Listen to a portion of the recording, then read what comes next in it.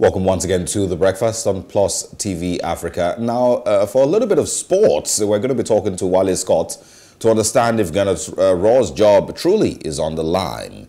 There have been rumors. Of course, there was a very, very strong story that he had been sacked. But that, of course, was dispelled a few hours later. Wale Scott, good morning. Good morning. And thanks for being on The Breakfast this morning. Let's get into it. Is Gernot Rohr's job safe or not? Well, I wouldn't be the one to say it's safe or not. But if you ask me, should it be safe? I don't think so.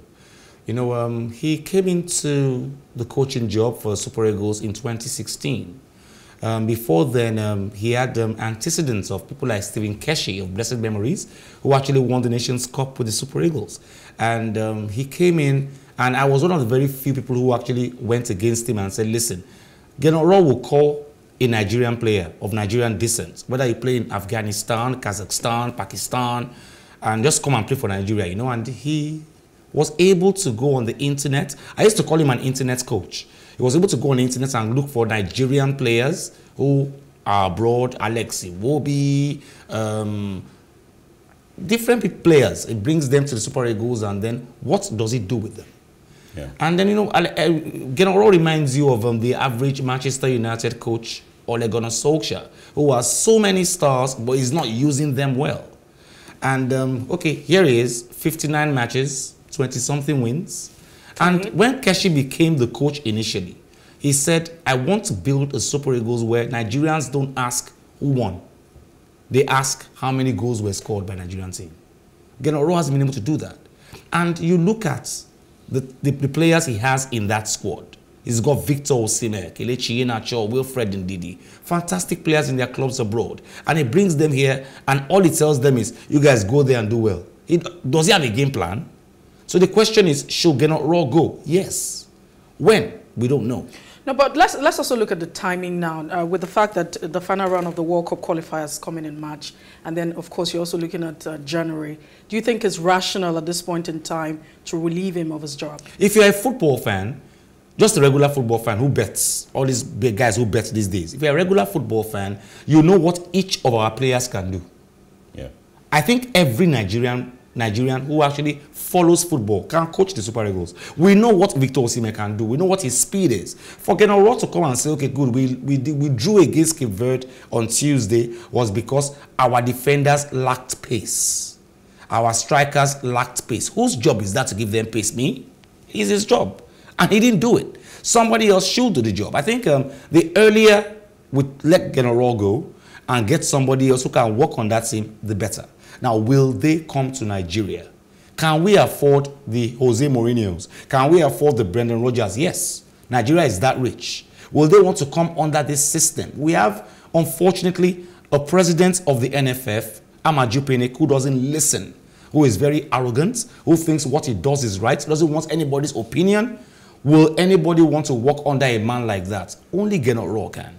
And I think the only reason why Gernot Rohr is still there is because he's been able to take all of Amaju's whatever he brings. He has become a dustbin somewhere along the line. But I think the truth must be said. The Super Eagles are owned by the people, not by Amaju Pinnick. And we must talk. And we're talking now. Everybody, even John Fashanu. I had Sam Soje on my Plus Sports program yesterday. Sam Soje was a very popular ex-international, Ifri Soje's brother, and he said, yes, Gernot Rohr should go. John Fashanu, I should have today on the show in a few minutes on Plus Sports, and he says Gernot Rohr should go. These are former footballers who ply their trades abroad, who know what football should be, much more than I do. But Wale Scott, if Gernot Rohr goes, and we still don't fix the challenge of, like you've described, of Amaju Pinnick, because obviously from what you've described, there is a problem, in the whole structure. There's a problem, from the top to the bottom. We have great players, but there's just something wrong with the management of Nigerian football and Nigerian sports generally. So if we continue to sack coaches, it doesn't solve the actual problem. What we are only going to do is bring in maybe a seemingly better coach tactically, but it hasn't solved the problem. I spoke a few seconds ago. I said, listen, Gernot Rohr going just might not be the total issue. Amaju Pinnick has to go too. The management has to. Let me give you an example. Austin Eguavoin, we call him Cerezo, is supposed to be the technical director of the NFF. He's supposed to veto the list of players, explain to we, the journalists, how we played, what went wrong technically. He has never, in over 4 years of his job, ever given a written speech or a verbal speech to tell us, see what went wrong. Never. Everybody is considering his job, his regular monthly salary. Nobody is thinking about the job, really. Let me give you an example. When Stephen Keshi, may so rest in peace, was the coach of the Super Eagles, we played the biggest and the best African team at that point in time, Cote d'Ivoire. They had everybody who mattered then. Didier Drogba, Kolo Toure, Yahya Toure, Didier Zokora, everybody was there, and we beat them 2-1 in the semi-finals of the Nations Cup. Basically, the coach of the Cote d'Ivoirian team said, listen, I had a list of people who could give me problems in that team. I never thought a Stanley Uba, who scored the second goal in that match, would give me problems because he was home-based. Every other person in that team was foreign. And Stephen Keshi brought in a home-based player. He had trusted. Gernot has never used a home-based player, has no trust in our home league in the last how many years? Since he became the coach. Yeah. This is a man who was brought in, and we have asked Amadou Penny this question. I have personally asked Amadou Penny, president, in a public gathering. And I said, listen, what plans did you guys tell these guys come and do with Nigerian League? And the guy was like, well, we never really discussed that.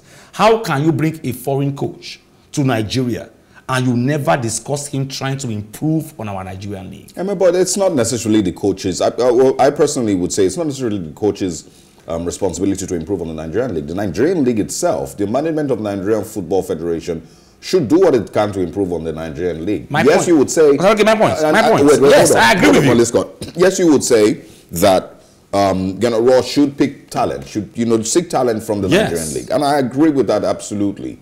But if the league is not developed by itself, if it is not churning out the very best quality players, he cannot, out of patriotism, continue to pick from a league that the NFF is not managing. I don't think patriotism is the word. I think that if the structure, the NFF structure itself, is not working for itself, Gernot Rohr, being a coach who should be able to identify raw talents, can go to Ogba, Iyanokpaja, Ikeja, Lekki, Osapa, London, go to the field there and look at boys play and actually identify a player there who can make things happen. That's his job as a coach. We have asked many questions, really. A coach, Alex Ferguson in Manchester United, was able to re-identify the word coaching. Alex Ferguson said, listen, I am not a coach. I have gone beyond that. I go to my players' houses on their birthdays. I go to their wives' birthdays. I have become a manager. And Alex Ferguson was able to change the word from coach to manager. They now manage teams. Gernot Rohr cannot just sit back and relax in France or wherever he is, or Germany, and then come back to Nigeria 2 weeks to a tournament, and then he's watching our boys on TV. He doesn't have any raw talents he wants to bring into it. Yes, the structure is bad. What has the coach done extra? Listen, Osaroge, I do not think Plus TV Africa has sent you on a course in the last 3 years. However, I want to believe that you go on the internet and do courses for yourself, by yourself, for Osaroge.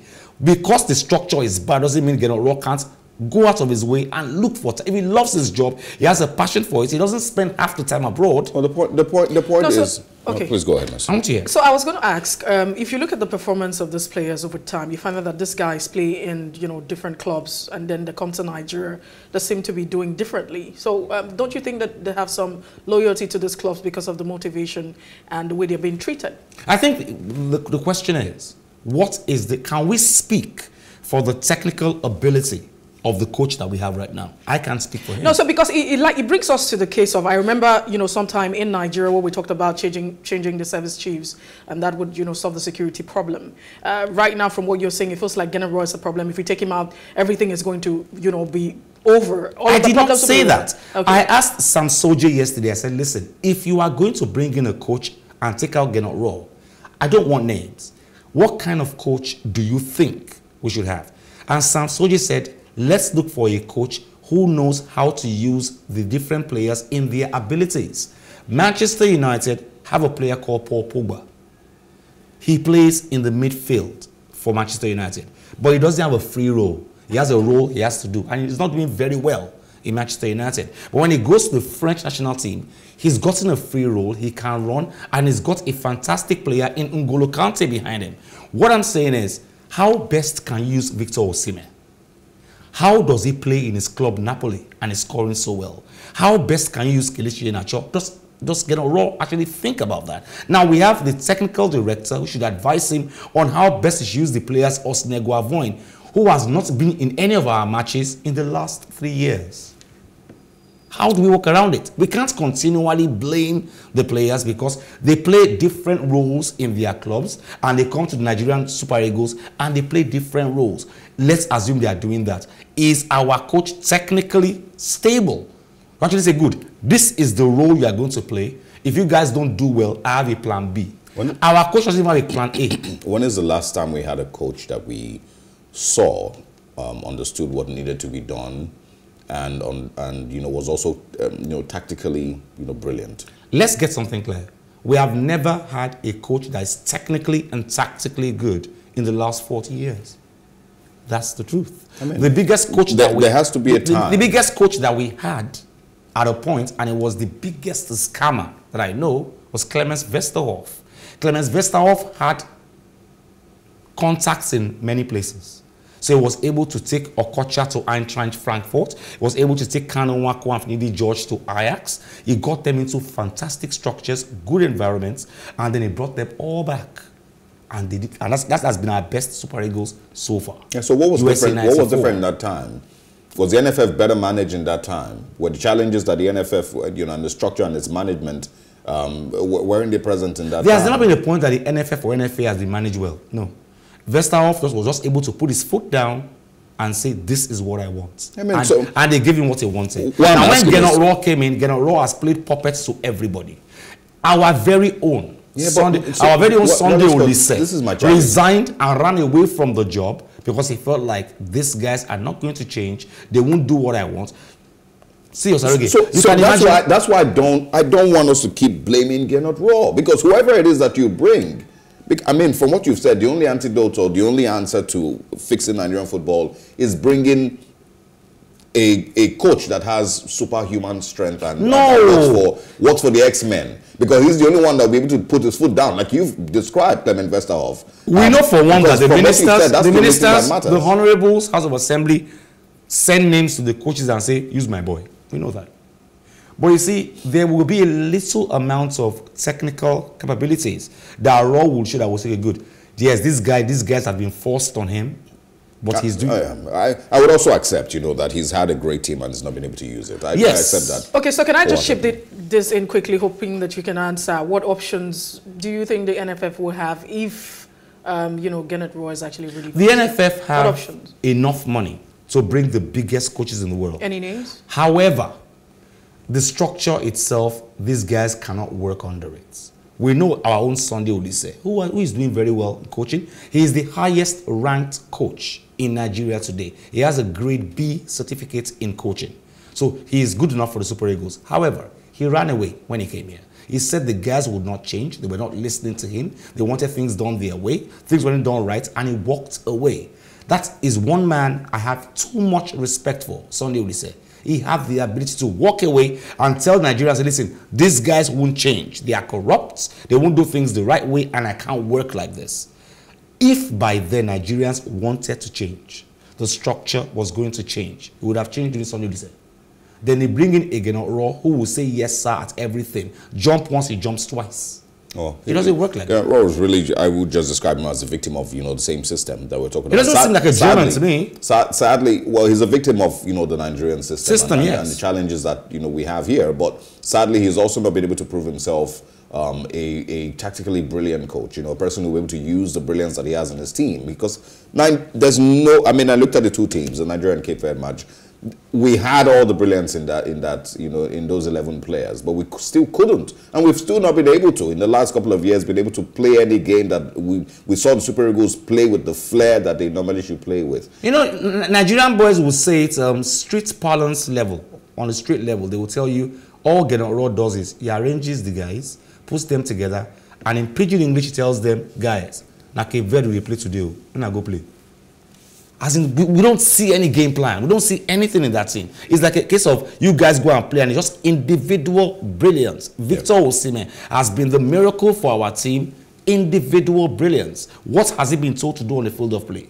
What has he been told to do? We can't see any cut out. You can watch matches and say, okay, this guy's been told to run the flanks. This one has been told to stay in defense, don't go anywhere. In our Super Eagles, we don't see anything. Yeah, well, everybody runs forward, everybody runs backwards, and Igalo is also coming back, I believe. Igalo is already back. He's back, all right. Wale Scott, thank you so much for your time. Thank you very much. Great analysis on sports this morning. That's where we wrap up the program. Remember, where to catch up if you missed out on any of our discussions this morning is simply at Plus TV Africa on Facebook and Instagram. And I am Messi Bokot. You have a great morning. I am Osaogi Ogbon.